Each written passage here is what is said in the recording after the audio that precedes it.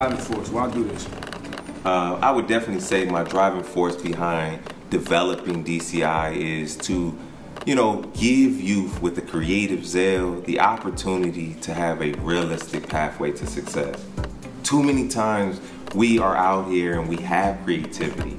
Our young people have that creativity to develop, but they don't have the resources, the opportunity, the structure, the infrastructure to develop where and to be put to where they need to go. So it's important for us to develop this infrastructure to help them and help guide them to success.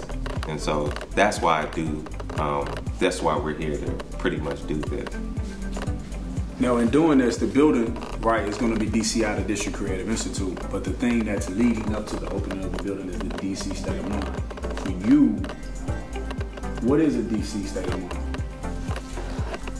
I believe being in the city, many times youth have this ideology that it's hard to make it here.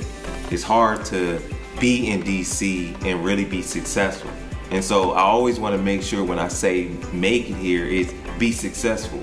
And for us, there may be a subjective idea about what is making it or what is being successful, but I think it's something that holds many inner city kids back because it's not just here in DC. This is a worldwide epidemic.